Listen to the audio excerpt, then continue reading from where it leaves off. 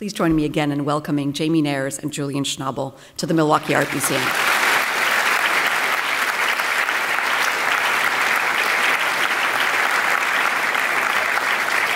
I'd like to say, before we say anything, that you've done an extraordinary job with this exhibition. I think it's a miracle. Not that it's a miracle to show the work, but it's a miracle that it exists. And it's a miracle that you have a chance to see this work, because this show is, it probably should travel, and it should be seen in whatever major museum there is that is showing work by a living artist. I think it's would be appropriate for this show to be seen by as many people as possible.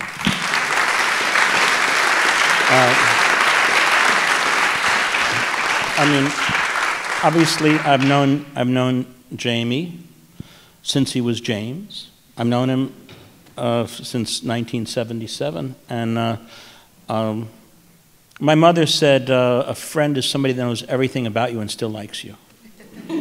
I can't remember ever having a fight. We never really have had a fight ever, but I think, and I know his work quite well, but I think this show is a real eye-opener, and you have a chance to really, I mean, we're living in a, I'm just going to say, I mean, I just saw the show now, so we just walked through there, and it's fresh in my mind.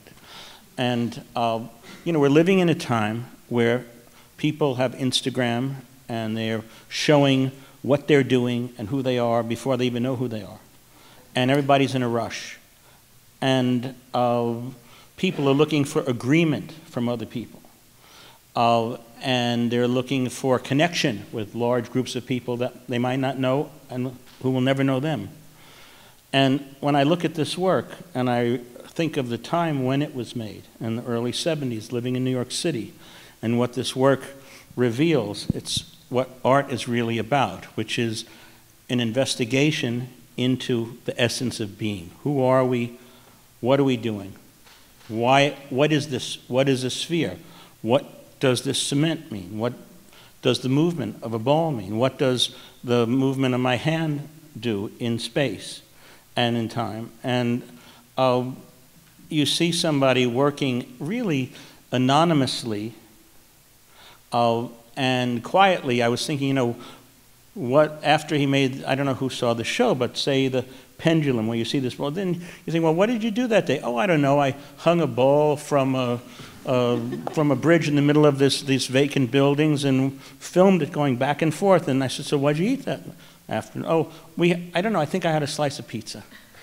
But essentially, what does it reveal? And you know, I've made films that are narrative films, and you listed some of these awards that I've received or whatever. It's very nice to get them, but they don't mean a whole lot. And so, for example, Jonas Mekas died this year. When they have the list of all the people that died at the Oscars, they don't even know who Jonas Mekas is, who really was the archivist and the author of the anthology Film Archives, and has preserved the work of, say, Paul Sharits and Maya Deren, and work that speaks to James's work also, that is essential. And when I say essential, what I'm talking about is, has anybody seen the movie American Beauty? It won an Academy Award, I believe. What is the essence or the highlight of that movie that was that thing that made people think, oh, this speaks to me? This is about something that is soulful or spiritual. What is that thing? Anybody want to answer that question? What? Say it? The garbage bag.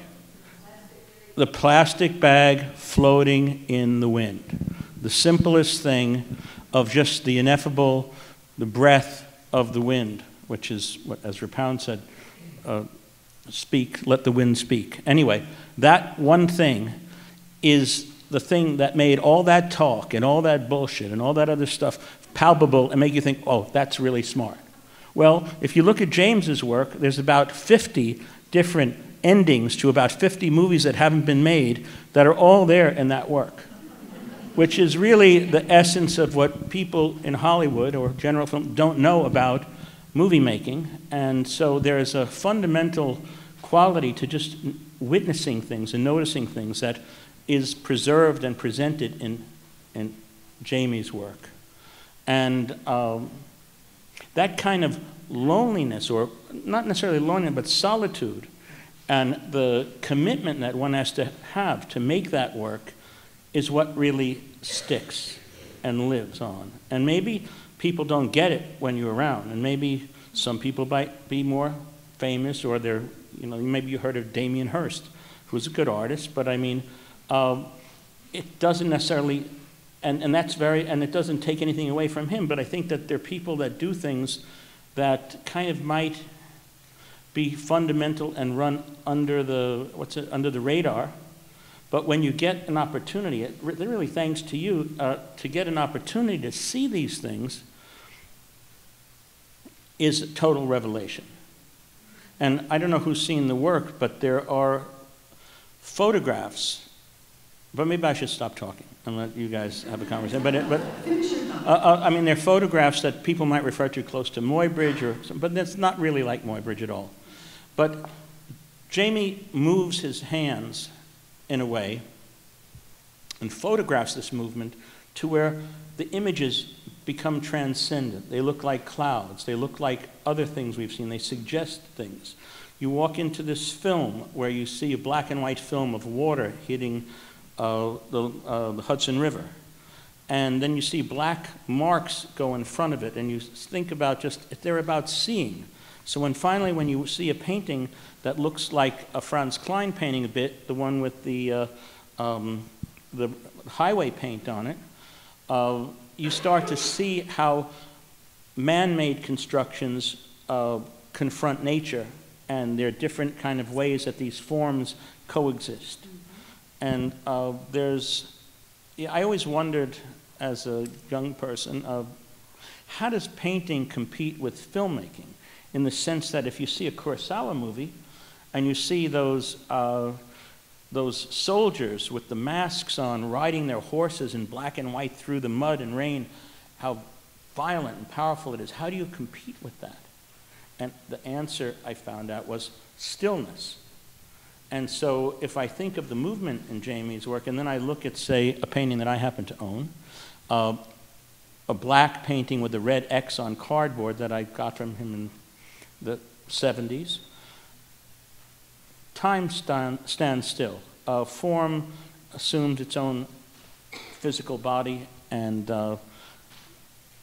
so somehow he became the poem. And when I look at him as a young man, standing there with that metal bar, making this circle, scratching into the wall, or using his arm and making a perfect circle, or using his body to invent different ways of drawing, I find it heartbreaking and inspiring. So it was really, and the show is, it's full of surprises and those vitrines. I mean, the specificity of detail to the smallest things are really something that's very rare today, where I think everything has been reduced to chewing gum. That's about it. Thanks, Julian. Thank you. Thank you.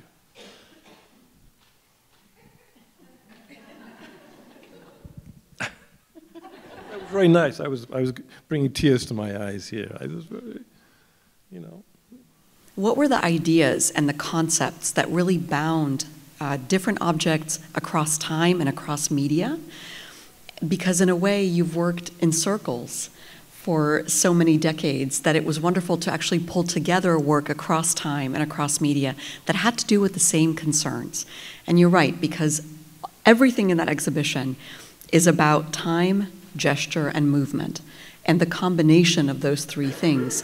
And each time you reshake the kaleidoscope, you get a different picture, but yet the parts are still the same, which is what's really, I think, quite astonishing, considering that you could easily walk into the show, at least this was my impression, and think you were in a group exhibition. unless someone told you this is the work of a single artist. Should we go back to the 70s for a moment? No, no. Let's talk about what you just said. I am not in control of this program. No, I just wanted to say that I had the opportunity a couple of days ago to see Marty Scorsese's last film, The Irishman. It's not out yet, but I know him in his office set up a screening with Thelma Schoonmaker, who was the editor, and my wife and I got to see the movie. It's a gangster movie. He's made gangster movies before. But he's 76 years old now, and he made a movie where the romanticism about being a gangster, which was part of the flashiness of the earlier films, which I admire quite a bit, disappeared, but it's still the story of a gangster. And so if someone was to say, oh, there was Mean Streets, and then The Goodfellas, and then he did Casino, and then, so here's another gangster movie. But the fact is, the guy has made movies about gangsters since he was in his 20s. And now he's in his 70s. So he's still making movies about gangsters. But what has happened is the movie that he made now, he couldn't have made 20 years ago. And the development, the nuance of the way time is represented in the movie and the way the characters, essentially we all make one movie, or we all make one work of art. And it has many faces and there are different variations, but essentially there's one thing that we're trying to describe, and in the process these different objects come out of it, whether they be films or still objects. But essentially, when you say that, talking about that through line or whatever, it's all the same thing, but it's a philosophy or an attitude that is presented through these things that sews together that fabric of who the artist is and what it means. And it goes beyond the artist because what it means to whatever the viewer's experience is. Just wanted to throw that in when you said that. No, that's a very important observation. Do you feel like when you two met in 1976 or 77, right, what brought you two together? Was it the proximity of... Circumstance. Proximity. Do tell. No, proximity and just inhabiting the same places. Yeah, we were living downtown. He had a girlfriend named Edith Diak at that time. Or before, yeah, we met before that. Oh, okay, well, but we really met again with her somehow, yes, where she, his work was around her place. Yes. I mean, I think that's the first time I started to see his work. In fact, he told me today I was the first person to buy a drawing from him. Yeah, Julian came to visit me in the studio.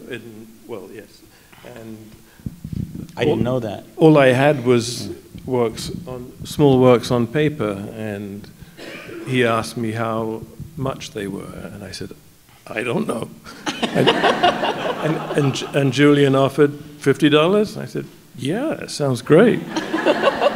And Julian very generously bought a few of them, and when I went round, that was my first art sale in New York. And when I went round to get the money, you gave me an extra $50 because you didn't have change, and you said that's for tax.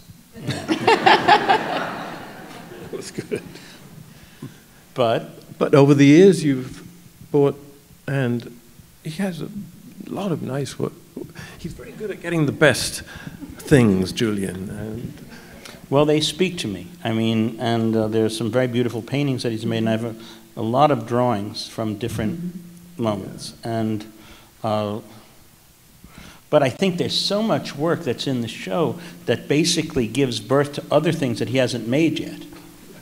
I agree. I mean, and when I think about color, and I think about, say, color in Caravaggio's work, and I look at some of the light in some of the films, there are characters, there's moments in these films that translate to paintings. Mm-hmm. There's things that are, for example, there's a billiard table with all of these balls, and you have to think of, say, Marcel Duchamp's measuring tape, where he dropped the string and then would make these, but there's a kind of John Cage-like illogical organization of things that gives birth to form. And so I see paintings all over the place that are in the form of little photographs sometimes, but I know that at some moment he's going to paint the paintings.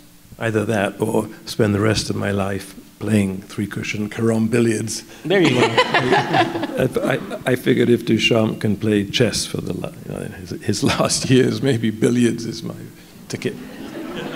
Everlasting happiness. But I like three-cushion carom billiards. But there were years that went by where we went through a lot of different things, and he didn't have any dough sometimes, and I let him use my studio. And then when the Gramercy Gym closed, he took the boxing ring where Floyd Patterson and Mike Tyson, I mean, a lot of different people trained there. Torres, all these guys. He took the boxing rings off the floor because they were closing it, and I lived right above the place. Gave it to me as a present for letting him work in my studio, and I ended up making some of my favorite paintings with those materials. So there's been a real, priceless symbiotic kind of exchange, but also he's very, very, very, very sweet and good, and a good friend, and a lot of people. And so it's a miracle. What lurks behind this sweet exterior? What'd you say? I said nobody knows what lurks behind some this people that hate sweet exterior. We know a couple of people that hated him, but we won't talk about that. They're dead now. Anyway. So, Julian, you're also a lender to the exhibition. There are two really important works of art that you've generously shared with our public. And I know, in talking with Jamie, there are some funny stories, one of which may even be a surprise to you, about the objects that are in the show. Jamie, do you want to share a couple of those? I think you're referring to the Red X, the yellow cardboard painting. There are 3 cardboard paintings in the street section, right before you see the street, the movie.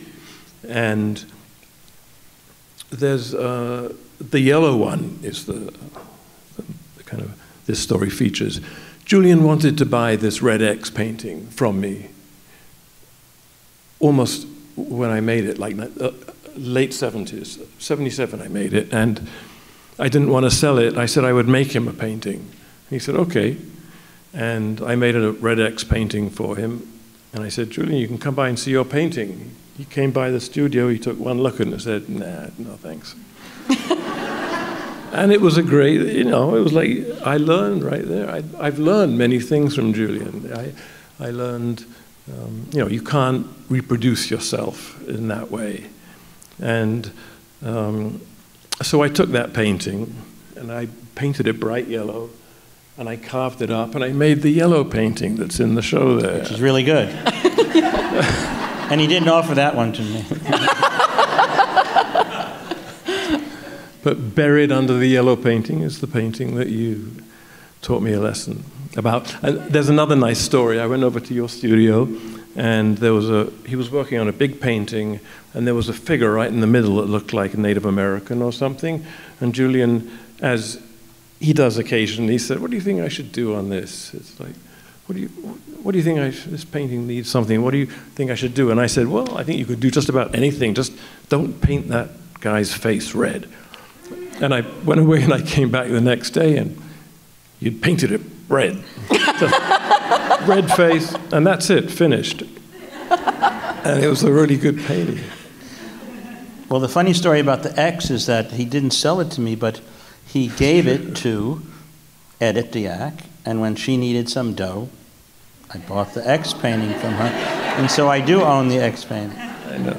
All roads lead to Rome. Yeah, things have a way going in circles. Very interesting art market, that route that you took there, but it was well worth it, I would say. Yeah. That's such a beauty. Julian has been very generous to me. He gave me his studio to work in one summer, when he was on 23rd Street, and it was a little intimidating at first. I remember I moved in and there were 3 or 4 big plate paintings prepared, ready to paint, naked, and in this kind of pinkish color that the epoxy has, fleshy kind of thing. And it was actually dental plaster on some of them. Is that what it is?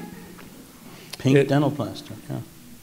And it took me a while to be able to make anything there, like for a couple of nights, because I felt these things kind of speaking to me. But then I got into it, and that was very kind of you to give me the studio for a summer. I needed it. Yeah. So what do you want to talk about? Let's talk about film. Okay. And the role of film in your larger artistic.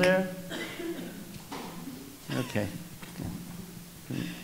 Let's talk about film and the role of film in your larger artistic approach, conceptually, materially. How does it influence the larger body of work? Because you have very different approaches to filmmaking, obviously. But I think there are some commonalities in the way that there's this very permeable boundary between film and the rest of your work. Yeah, I think I think somehow my best films have a simple premise, and I don't go much beyond that.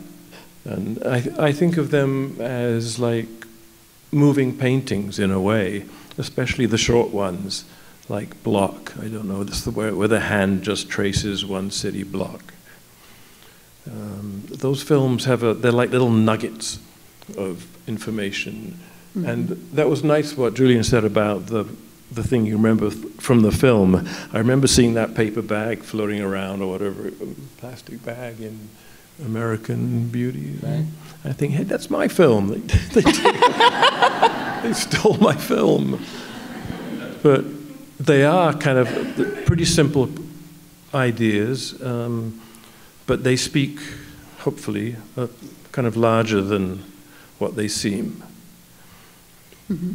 I mean, if you think of Ingmar Bergman, or if you think of Wild Strawberries, if you think of different ways that images function, eidetic images that are not described but are let to stand for themselves and then are juxtaposed to other things, they make those other things powerful.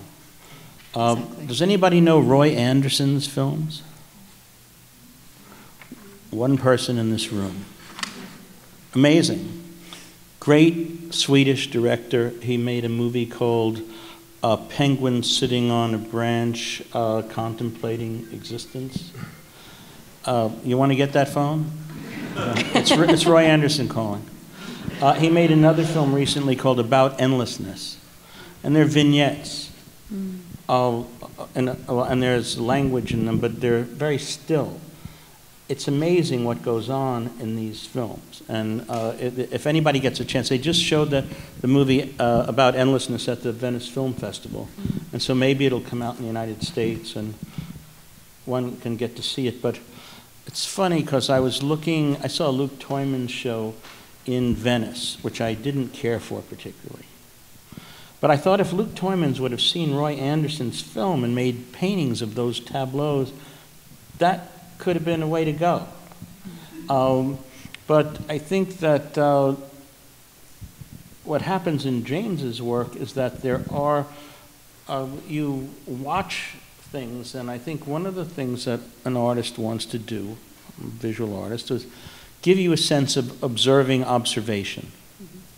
And I think if that happens, you feel connected to what you're seeing, and maybe it makes you feel like you're more alive. I mean, I don't know how many people saw the film that I made about Van Gogh, but there's a line in it where he's talking to the psychiatrist, and he says, I would like people to see the world the way I see it, because I don't feel like they really feel alive. And he says, you feel like they don't feel alive? And he says, yes, I do. And you feel like you can make them feel more alive through painting?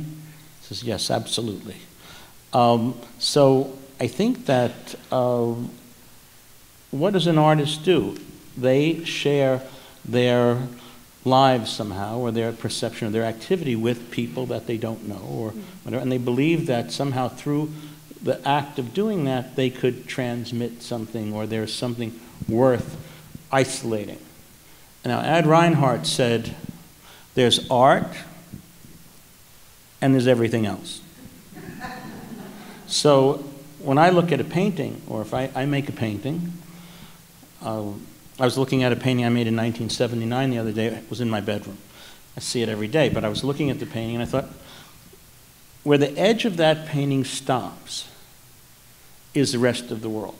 But what's going on in that thing is unendingly self-generating, and it has its own time, and its time is specific to that.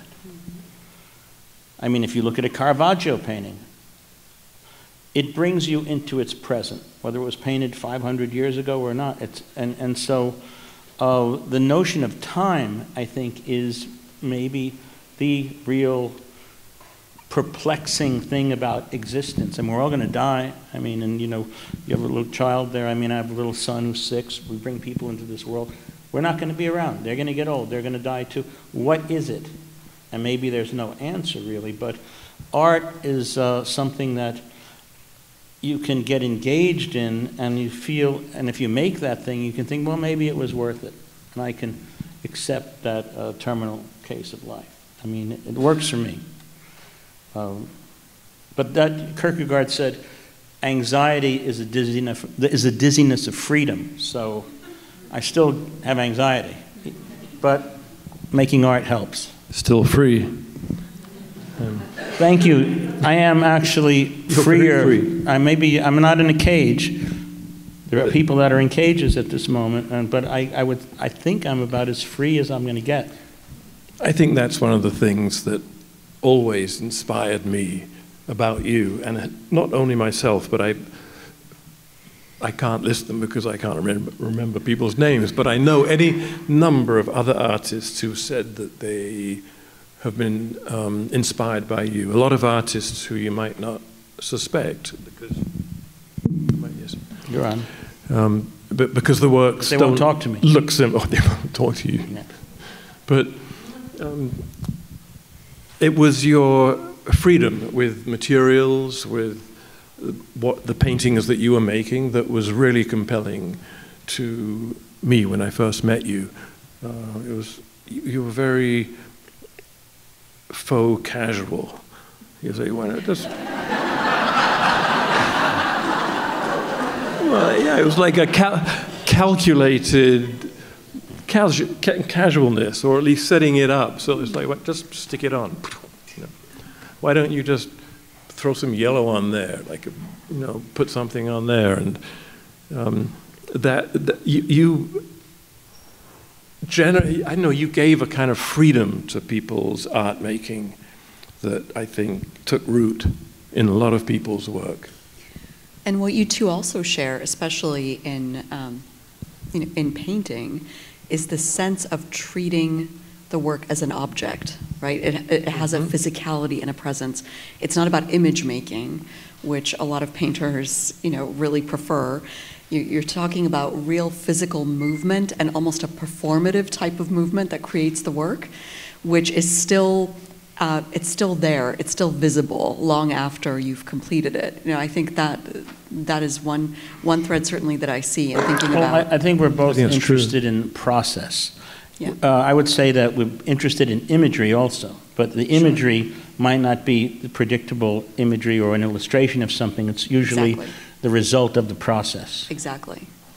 And I think, to what extent do you think that applies, Julian, to your filmmaking too? Because they're not, when we think about traditional narrative films, right, I think that's a description that doesn't really apply to your style of filmmaking, and yet there is a narrative that precisely lures, I think, an audience in and enables them to start to see some of the other sort of extraordinary passages and things that happen in your films that are not about the narrative, not about the written narrative as such, the verbal narrative. I think it's very difficult, really, to talk about. It's a horrible thing to explain your work. or to explain what you think you're doing, because there are people that think they know what they're doing. It sounds great, but what they're doing might not be very good. But they might think it's good. And then there are people that might think what they do is really great, or really might be really, they think it's terrible, but it's really good. Right. So it's hard to, and anybody that says they know what they're doing is lying. So when you say, yeah, that's right, I knew that, that wouldn't be true. Right. I think there's a lot of stumbling that goes on. I think if I look at the show that we saw, the fact that he doesn't know what he's doing and he's trying to do something, and you're watching somebody figure it out as they're doing it, and then something comes out, that's the drama. And in a sense, if you see the movie, excuse me for turning my back to you over there. Who are you typing to over there? Who are you typing to? Are you taking notes, or you can't hear? How are you doing? You can't hear me. Okay, well, I'll talk louder. Sorry. So what was I saying at that just now? I was close. Just let me get back to where I was. Okay, so if you've seen the movie about Van Gogh, there's a scene where he comes into this crummy room, the wind is blowing, and he takes a painting that he made down in Arles, and he looks at it, and he doesn't like it very much. So he puts it away, and he sits there, and he takes off his shoes, and he kicks his shoes off, and he sees the way he put his shoes down, and he pulls out an easel and puts a canvas there, and he starts to paint his shoes. And in filming something like that, okay, you're right, guy walks into a room, the wind is banging on the window, he goes to the closet, he grabs a bottle out of the closet, he has a piece of old bread and cheese, and then he puts it on the table. He sits down, he looks at his work, he doesn't like it, he takes it away. And then you think, okay, what do I want to show? So somebody is basically walking around in a room the way anybody has ever walked around alone in the room. Maybe you're tired, you don't really know. So he's looking at this thing, and then he starts to paint a painting. He's looking at the shoes, and he starts painting. And you actually see a guy make a painting of some shoes. But in the process of seeing that, the audience is absolutely engaged in watching. Is this going to end up turning out to look like shoes? And finally, you see a shoe is painted. Everybody's satisfied, and then he could go out of the room. That thing of not knowing what's going to happen and watching that the drama could be just in discovering that thing. And you could apply that to a lot of different things. For example, did anybody read the book Perfume by Patrick Susskind? Okay, so he invents this perfume. Okay, he kills some girls while he's doing it, but ultimately it's not about killing the girls, it's about the potion. And then when they're going to execute him, he pours this stuff on top of him. He has his vial of a little drop of it, and everybody forgets what he did.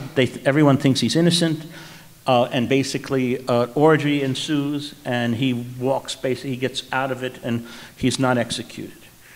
Now, everybody has been blinded by this perfume that he's made, so then what's the point of what I'm saying? The point is that everybody, the audience knows that it's the perfume. They've given away their moral compass. They've given away all of those things. They just want to see if the perfume works. So you see what's happened to the audience, and they see that the perfume works. He sees it. Now we're back in the movie. So I'm not talking about the movie that was made. I'm talking about the movie that was never made that I wrote. Okay, so it's not the movie that you might have seen that was terrible by Tom Tickfor. That was terrible.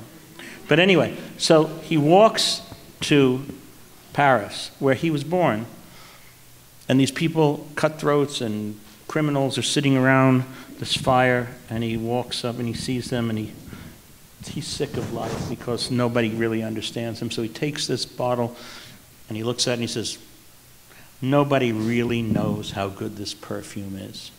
And then he pours it on his head, and these people think, oh, that's an angel, I want to get closer to the angel, and they all get near him and they basically eat him alive, and he disappears, and there's just a little spot in a bottle of perfume where he was.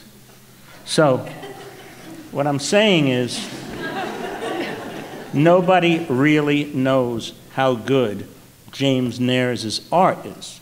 You do, I do, maybe some people do, but I would say, in contrast to what might be popular, or what people might think, the vein or the path that he's taken to describe, or the things that he's made, have a reservoir of really useful things in a utilitarian sense that could help a lot of people that would like to make art or understand what making art is about. And that is something that...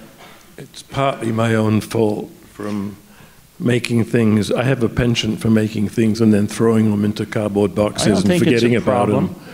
I think that it's not, because art goes on. Even when we're dead and we're not around anymore, these things, somebody will pick it up at someone. It's a message. I drag them out of the boxes from one years person later. to the next. Pardon? I drag them out of the boxes years later when I find them like gathering dust in a storage and realize there's something quite good there, like you were saying. You might hate it when you make it, but quite often time changes that.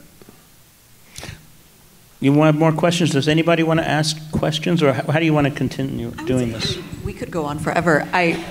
One question I did want to ask you both, because you've been friends for a long time, and you've been inspirational to each other over the course of many decades. So I don't know if we do tonight, but typically we do have young artists in the audience. What advice would you give them as they're starting out today? Didn't I just give them the advice?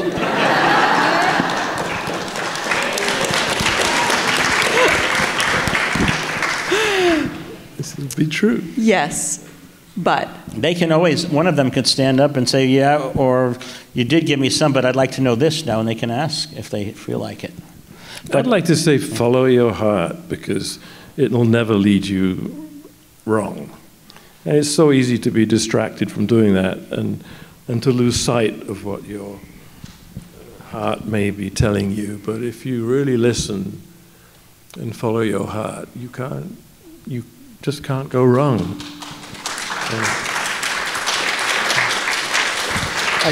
I would say follow your nose, but maybe he's right. I think you might be right. My name, Nares, means nostrils, and I've been following my nose all my life.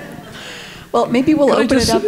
Maybe you want. I'm sorry. I just wanted to say something about narrative, because I'm not a narrative filmmaker. Although I've tried my hand at it, and we do have a Sunday afternoon series of the films of mine which begin to approach narrative. I had one attempt when I made a film in New York called Rome 78, where I typecast all my friends as Roman characters and had them reenact the ancient Rome of their imaginations in New York City. And we are screening that film the last weekend of the exhibition. So, but I could never say that it's the narrative that holds that film together. I agree. I could chop the scenes up and rearrange them, but maybe it's difference. Fine the way it is. Yeah. And the fact is, one thing, yes, if you talk about those days, you have to think that James was in a punk band, a couple of them. One called, with James Chance, it was called The Contortions. It was a great band. For one summer, it was the hottest band in New York. We were really great. Yeah, and he was in another band called the Del Byzantines. With Jim Jarmusch and Phil Klein. And so you got to think that he was with Jim Jarmusch, who was a great filmmaker in his own rhythm and beat. Yeah.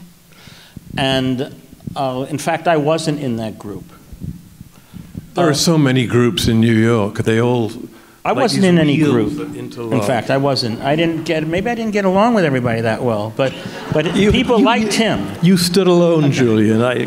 But he was very hip, and not in a bad way. He was very hip. He was really kind of, and those people that are in his movie, Rome 78, they're characters that are key people of that time in New York City, and it's worth seeing it to see David McDermott, and because David McDermott and Peter McGuff made art together, and lived in the 19th century.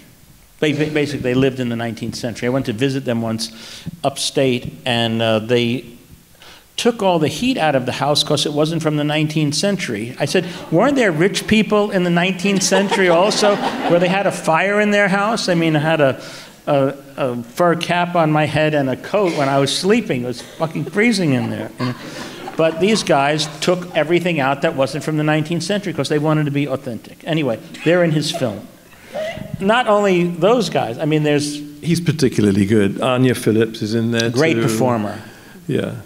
But I just wanted to finish my thought, which was that narrative is not my... I don't really experience the world in terms of narrative.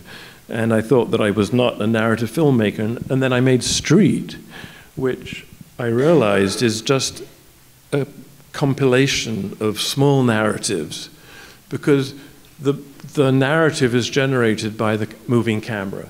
And you're always wondering what's going to happen next. Where are we going to go? Which is the essence of what a story is. Where's this going to go? And I realized that I'm sort of there is narrative in my films. No, it's a very successful narrative. And it's not only the camera that's moving, but it's the people that are doing things that human beings do. And without saying anything, you know exactly that they're tired. You know they're waiting to cross the street. You see a guy looking at a girl's tits. You see him looking at her tits and fantasizing about them. And then you see him look down realizing he's never going to meet this girl. It's all right there. There's a million different scenarios. It's very human, that are going and you on. get to see all the little fragments, mini narratives. So it's a different way of observing time and film. Yeah. And it's very, very useful. And that's why I was saying about Roy Andersson, because his movies, you're watching the movie and say, well, what's going to happen? But something does happen. Yeah. It just happens in a different speed. Yeah. Good point. Jamie, did you finish your thought? More or less. I think I pretty much said it, that I am a narrative filmmaker in the end, whether I like it or not. And you have a narrative. Yeah. Exactly. And it's a great narrative. Actually, even Block, which is the hand traversing one city block, that's a narrative of sorts. It's Absolutely. A line. There are a lot of lines in my work, in paintings, in drawings, and a line is, in essence, a narrative because it begins and it moves and it goes somewhere. Well, in the same way that, say, Richard Serra would take some lead and throw it, and suddenly you see it splash against the corner, and you see what happens, and it's either interesting or compelling or not. I mean, Marlon Brando said, anybody can act, but some people are boring to watch. So either it's compelling to look at or it's not. Do you remember Richard from that neighborhood, those downtown?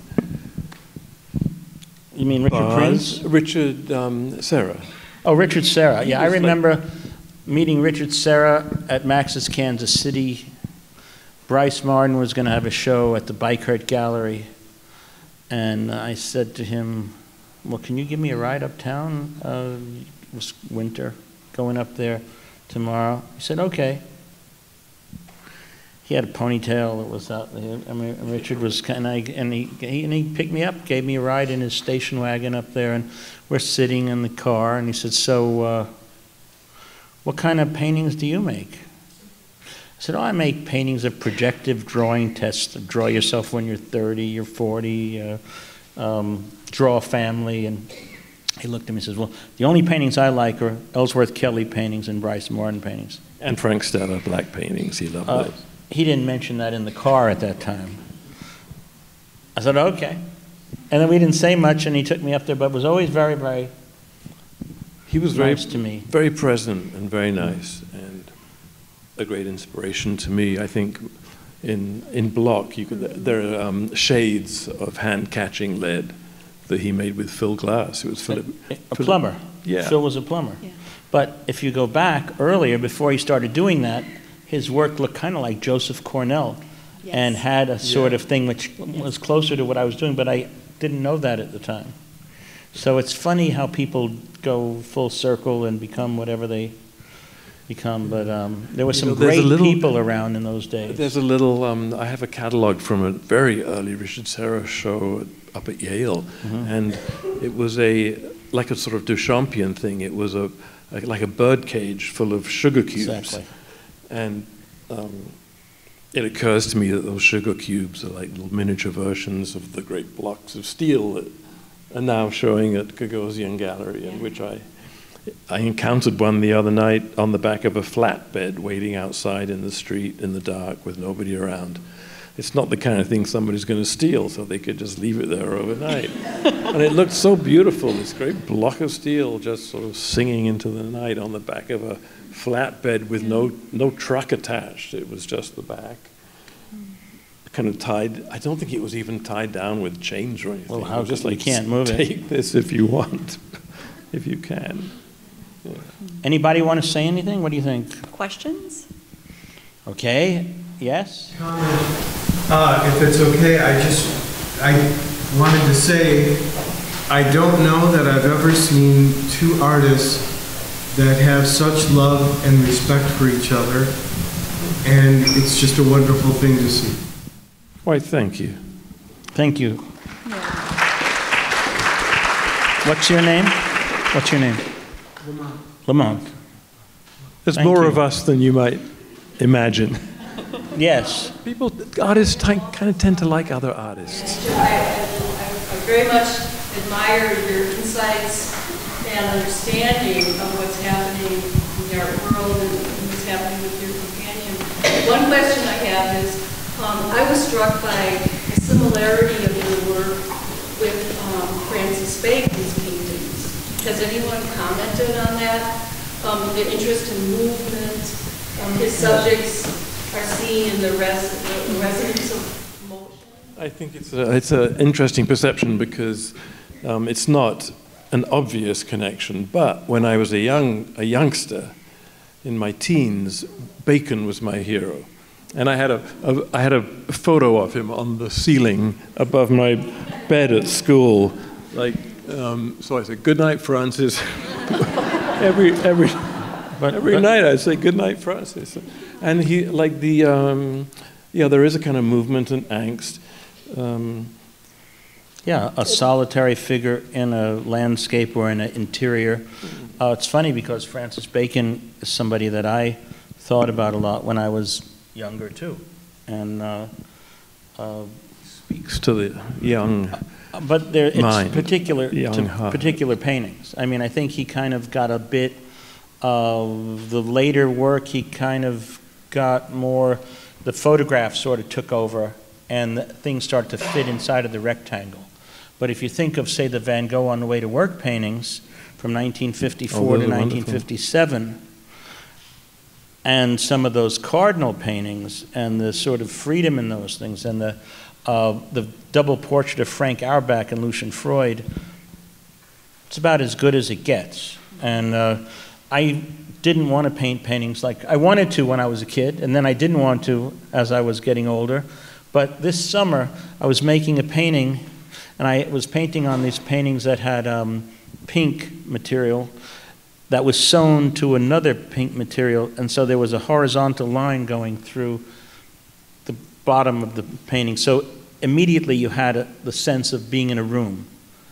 There are no figures in the paintings. There were some marks on there, but damned if it didn't look like a Francis Bacon because it had this ground at the bottom and it was cut in the middle. And so you can't, it's a beautiful thing because obviously he made an imprint in people's consciousness. And when he made those Van Gogh On the Way to Work paintings, he quoted Van Gogh, who said, "How to achieve anomalies, inaccuracies, and refashionings of reality to where what comes out are lies, but lies that are more true than literal fact." Pretty cool. So I think when we tried to make the movie, we tried to do that. Yeah, it might not be true, but it's maybe more true than the truth. Plus, you kind of have a little Bacon moment there with Van Gogh was storming through the high winds and Yeah, the wind was with him blowing. holding onto his painting and trying to make it. Well, it looked like the painting that he made of Van Gogh on the way to work, Yeah. which was Bacon's painting. Yeah. Yes. Jamie, you said you don't see the world as narrative. I just don't. How do you see the world? I think I see it in a sort of more of a collection of abstractions or moments. I think I see moments and things. I see when I take photographs. I take a lot of photographs. Like everybody takes a lot of photographs these days, but I take my share, and most of them are something that catches my eye. If it catches my eye, I take a photograph. I don't move around it and try and get a better angle. I figure if it caught my eye, that's good enough. You know, it must have some kind of thing, and so I just snap it.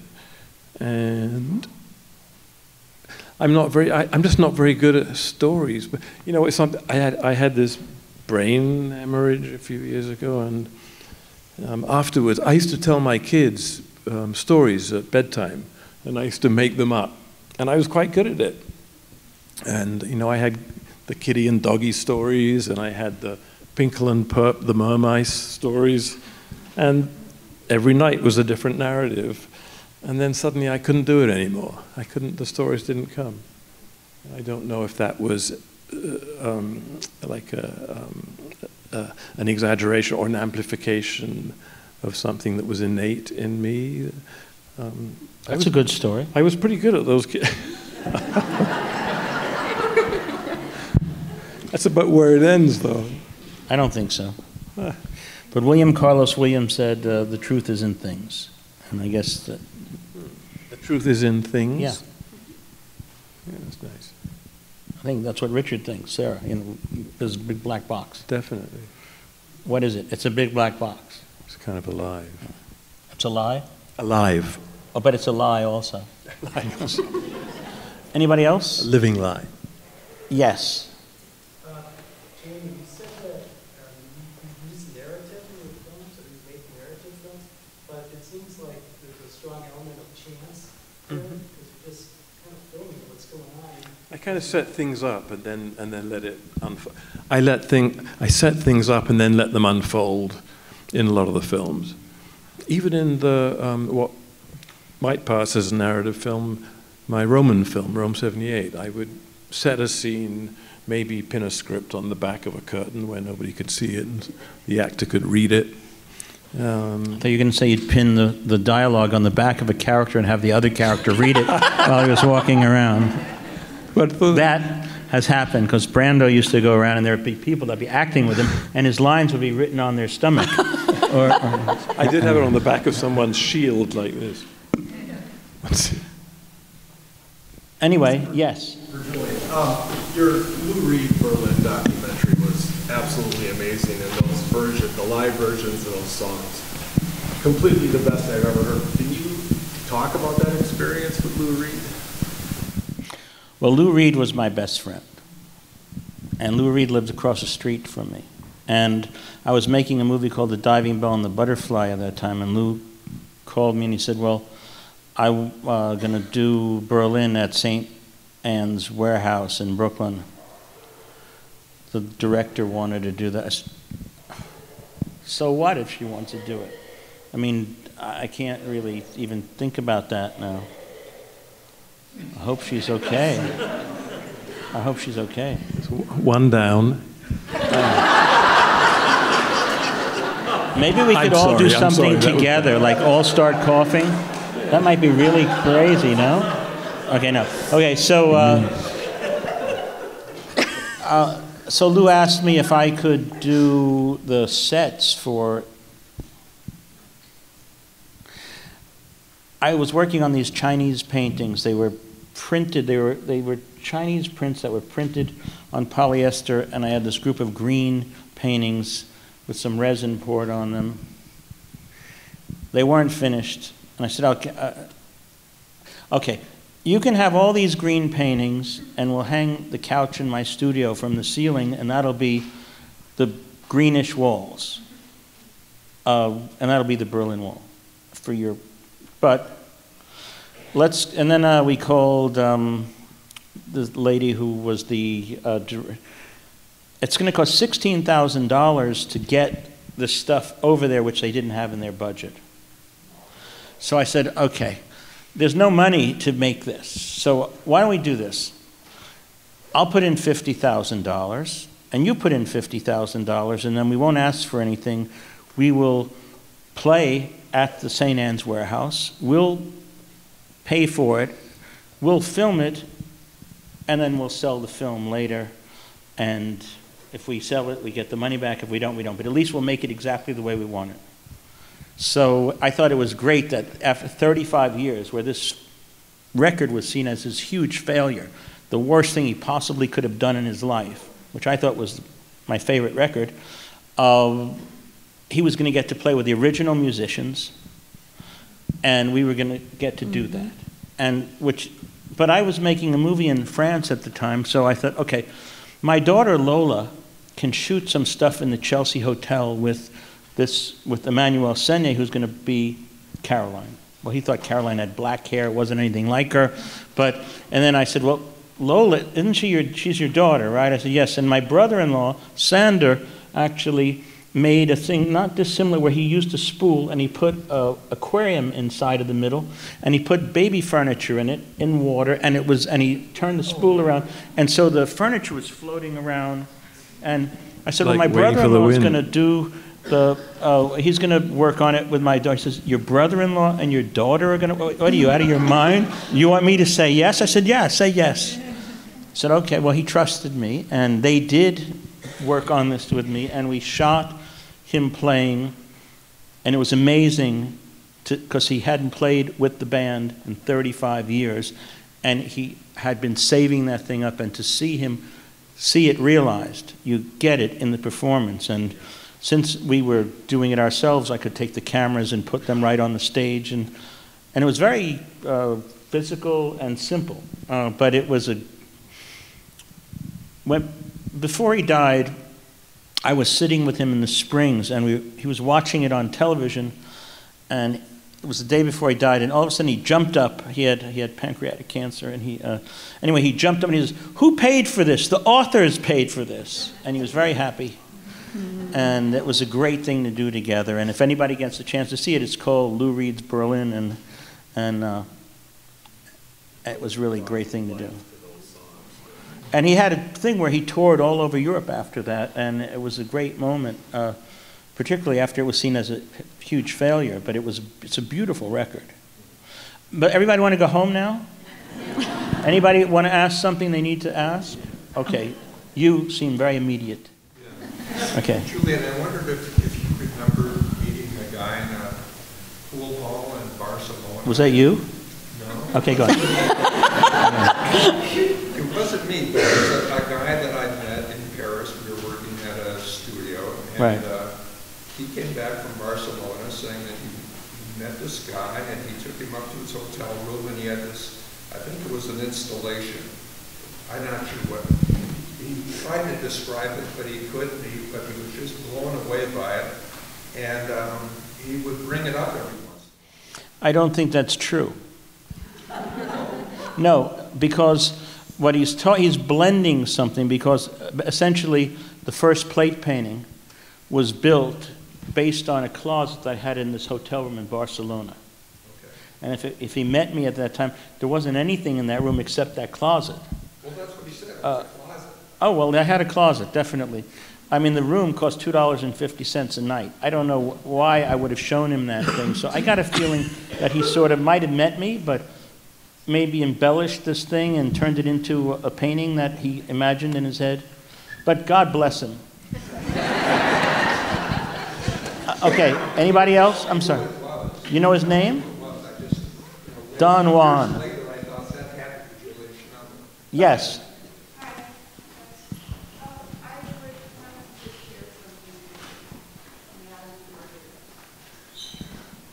You need a microphone? Can somebody give her a mic? We can do that. We can send my mic over there. Here, the mic's coming to you. It's coming. I've done this Testing. before. Okay.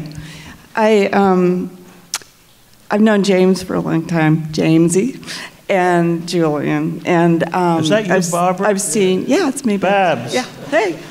Wow. Okay, I'm sorry. Anyway, I have seen James's work for years throughout, and I was at his studio earlier this spring on a studio visit. He was working on packing up the show to come here, and he was also finishing the work for the Paul Kasman Monuments show. And I was really blown away. And he had a little model of the museum here with these teeny weeny little replicas of all of his paintings and things. And I have to just say, he told me how much he loved working with you and how gracious and wonderful all the people were here, and that you asked him continually for his participation in selecting works and kind of choreographing things, and he was so, so thankful for that. And I was really thankful because I thought, I know he's working with somebody that really gets him. So when I came to the show earlier, I could see it was sort of like with you, she was able to create a larger work that consisted of all these little pieces of work, and the flow and the entire spirit of the show is so wonderful. And I have to just say thank you, and I hope the audience, all the viewers, are able to appreciate that this is really coming from the heart and this collaboration. So thank you. Thank you. Thanks, Barbara.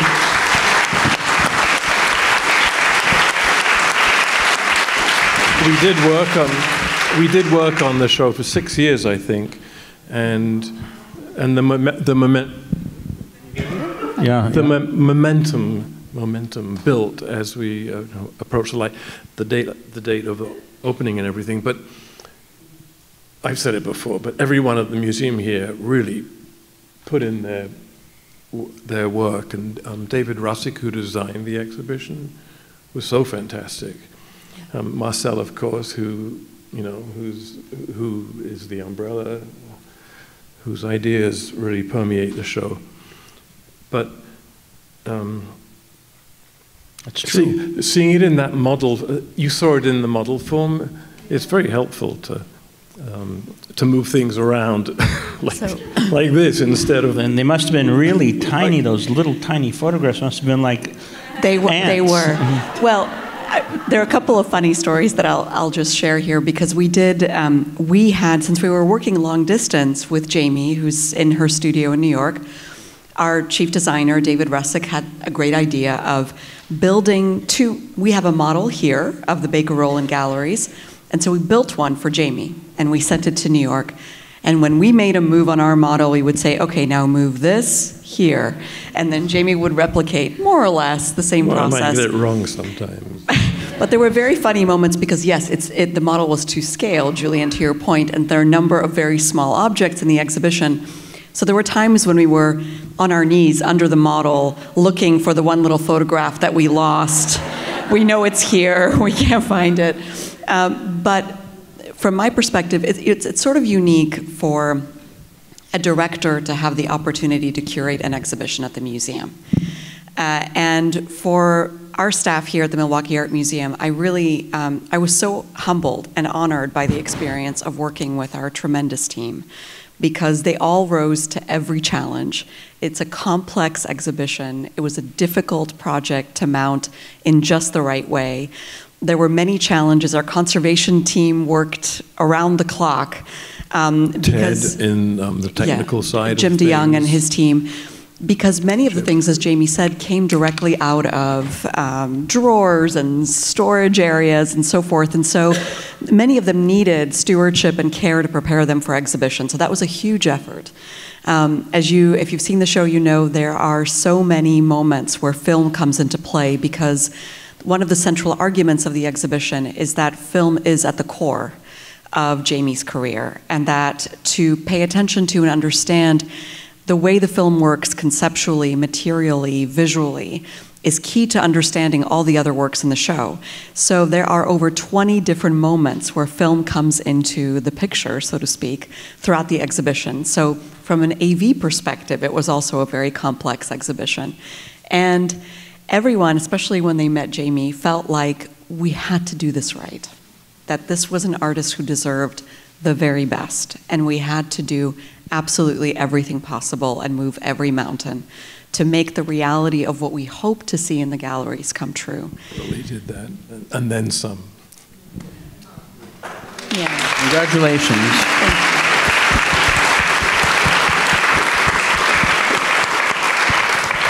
Is that it?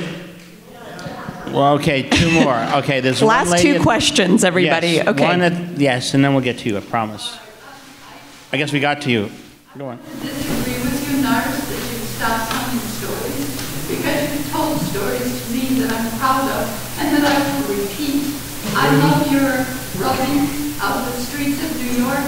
I cry when I think of them. I hope that the museum buys one.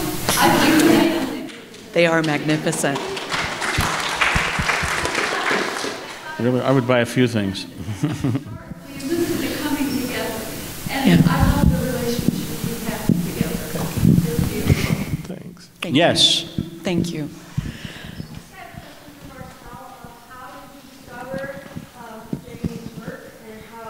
Oh, there you go. There's a microphone.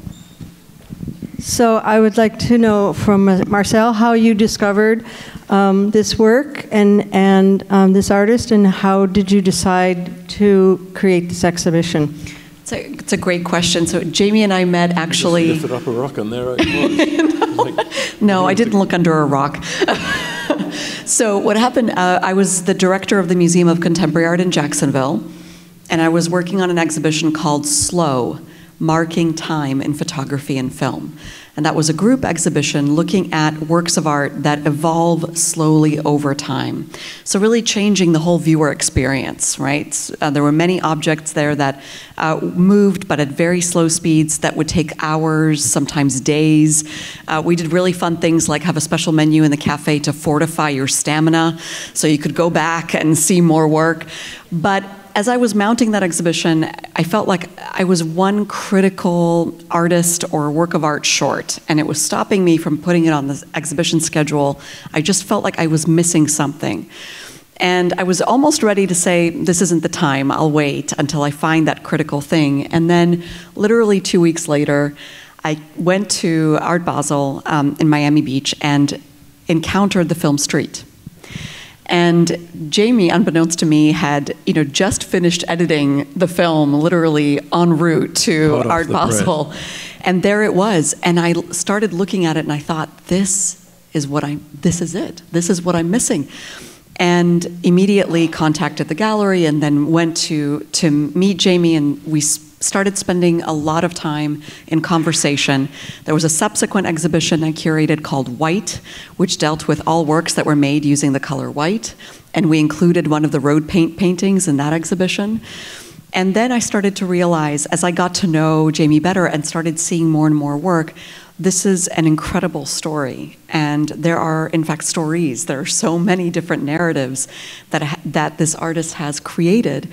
It's really, I felt it was beholden to me to create a channel or an avenue to be able to share Jamie's extraordinary work with a broader public. And that I felt back at Jacksonville. When I came to Milwaukee, I felt like we finally had the right team and the right place to be able to bring it to fruition. And so I'm really so proud and feel so honored that we've had this opportunity. I have a question.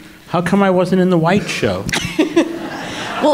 We'll do a second round, Julian. Yeah. Okay. I use white. I should a lot of white. No. I should say also that it occurs to me that, of course, the paintings are little miniature narratives also. Yes. Telegrammatic. They have a beginning and a middle and an end. And they kind of I wouldn't even worry about that. Yeah, I don't worry about it. Okay. It's just there, It's sort of, it's like little... a question that keeps just crawling up your back of your sweater. Thank you all so much. You've been such a wonderful audience.